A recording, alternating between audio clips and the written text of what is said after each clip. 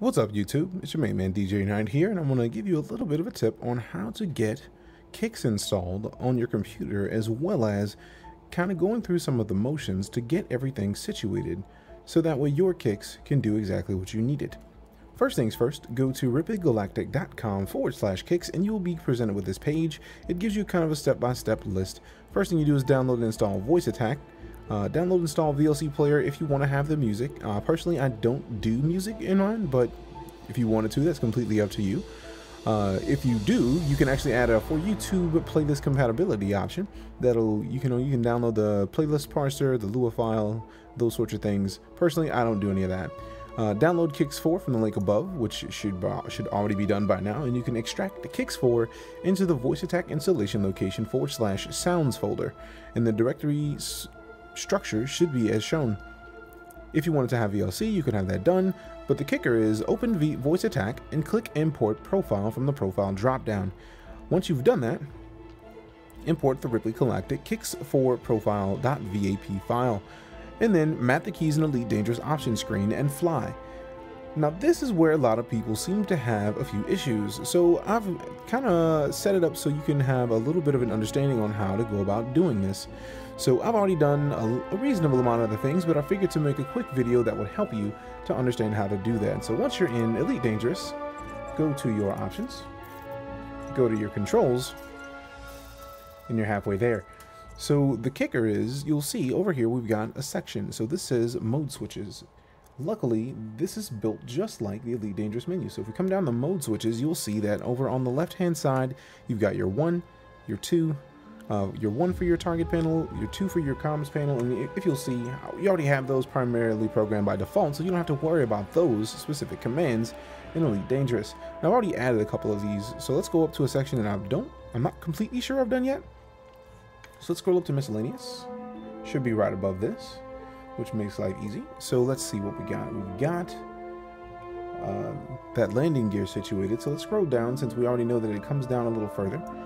We've got the numpad options. Which one is that? That is the decreased scanner range. So let's see if they got the increased sensor zoom in here. Okay, so this is a secondary option that we have inside of KICS. So let's go ahead and select this. Decreased scan range. And then? So the next thing we've got to do is, now that we've decreased, or actually I did just say, okay, I did exactly what the increase said. Next we got the decreased center zoom, so increase scan range. Zooming. There you go. So that's the cool part about it, is that really all you have to do is go inside of here, select the thing that you're trying to do, and then speak the command into KICS. It'll do it for you. So if we're wanting to balance power distribution, it's already set to the down arrow, so we don't need to do that. Is there a reset HMD orientation? Yes, there is. So we can go in here and say, reset HMD. Orientating HMD. Done and done. So that's how you go through, and essentially you can do that with every one of the commands that you'll see here in KICS. So if we wanted to go up to cooling and do the silent running, we could scroll up a little bit. We already got that set. It's already on toggle, and the deploy heatsink is already programmed. So really, that's what you want to do. I'm lucky enough that they actually used a lot of the things that they already had with KICS 3. So that's making it a little bit easier when it comes to changing any of my layouts. So firing primary. Okay, so this actually don't have this one. There we go. Fire primary. Firing. Fire primary. Firing primary. Maybe not. Oh no. Ah, so it actually had it. Fire primary. Firing primary. Fire secondary. Firing secondary weapon. And now we can see where we're in a situation where it's not exactly working how we want to, but the cool part is we know how to get it in here because it's right there. So this one we need our pound button. Oh goodness. Okay, so we'll go back and set. Silent running. Silent running. Silent running.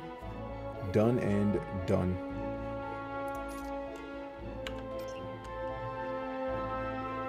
What?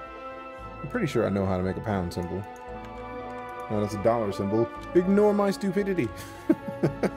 Alright, so let's get back in here since we know secondary fire is that, which would be the pound button. We've got... I'm actually surprised that it didn't automatically put in pound. Weird, but meh.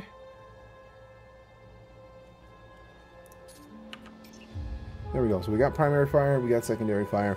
Now that's really what all you want to do. You can go through and double check here. I'm going to continue finishing this here, but you have an idea of what you need to do to go and install your KICS profile to your Elite Dangerous. Hope this works out for you, and I'll see you in the skies. This is DeejayKnight signing out. See you guys later.